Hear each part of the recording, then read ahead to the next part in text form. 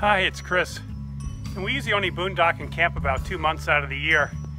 But I've got 300 watts of fixed solar up on top of our travel trailer. And I've got another 400 watts of folding solar panels. And then 200 watts of flexible solar panels. We've got some rich solar panels. And I'd like to take advantage of those when we're home and just hook them up to our grid-tied house. In the past, I've used PVC pipes to make a stand, which is okay if it's summer and the stand isn't too high, but I wanted to make something a little bit more rigid for the winter months and the higher angle required for the lower sun and the snow load. I've been playing around with the Makerpipe connectors. It's a Kickstarter, pretty cool stuff. And I've also been 3D printing some of my own crossover connectors and things. So I'm going to use this for my project. So let's get started. I got a bunch of 5-foot pieces of EMT from Home Depot and ordered some of the connectors and U-bolts from Amazon. Cutting the EMT is pretty easy. I've got my father's old pipe cutter. You just tighten it up slightly and then just start rotating it. And as it gets looser, and then you turn it another knob.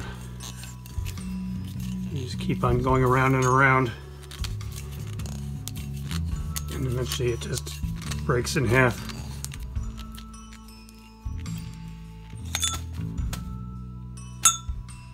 To use the Makerpipe fittings, it's like two pieces of puzzles that go together.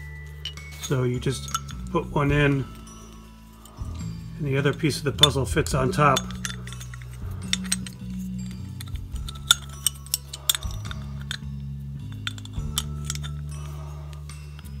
So you've got that.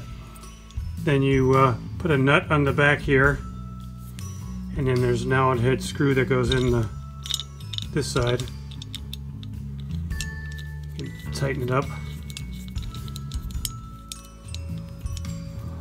And then you put the other piece of pipe, this is their T connector, and then you just use an Allen wrench to tighten it up. And that's how all the connections are made. I'm just cleaning up the thread with a 1024 tap so that the thumb screw will fit in better. I'm using EMT and the Makerpipe connectors. So each solar panel has a pipe along the outside edges and then one down the middle, and so it's like a shape of a H. The top panel has an extra bar that goes across that has the two sliding crossovers that have wing nuts on them that can be tightened. The front extension legs will just come off by undoing the thumb screw. Here you can see the two panels folded out in sort of a winter angle. If your house is grid tied, you can get a small inverter and then use one of these programmable sockets so you can see how much you're producing. And that way your extra 200 watts don't go to waste. CTEK City smart plugs are kind of nice because you can use a phone app to look at a particular plug and see how much power is being consumed or produced. Their smartphone app lets you look at a particular plug. So if I click on this one, it shows you what the current voltage is, how much energy it's produced, and what it's producing right now, which it's nighttime, so it's not producing anything. By loosening these and the one on the other side, you can then slide this bar out and change the angle. Here I've slidden the bar down and adjusted the angle for more of a summer setting.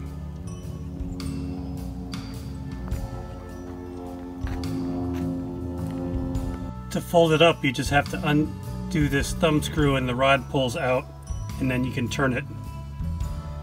I want this joint to be able to move around, so I've taken out the plastic inserts, and then on the little pipe stub that I'm connecting to it, I've put heat shrink tubing over the end. I'm hoping that way I can tighten it enough that this pipe will hold and the other one will rotate.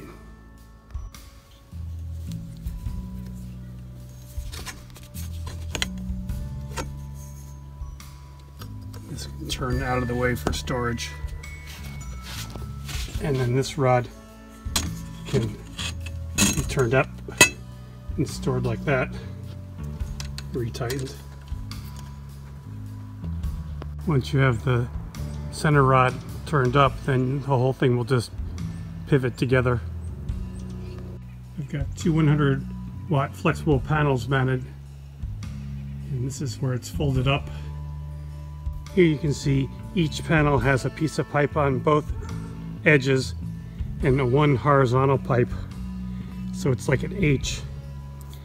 And then the two H's connect together with connectors. Here you can see the connector between the two panel pipes with the thumb screw. So you have to undo both sides, and then the two panels come off. So the two halves are disconnected.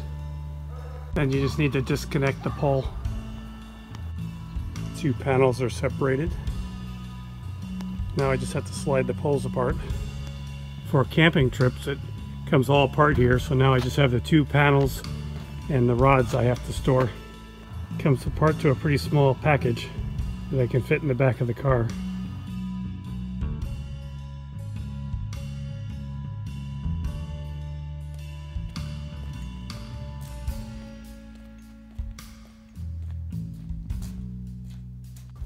They fit in the back of my car. I have the two solar panels facing each other so the cells don't get scratched. If this project was helpful or interesting, please hit like and subscribe, and have a great day.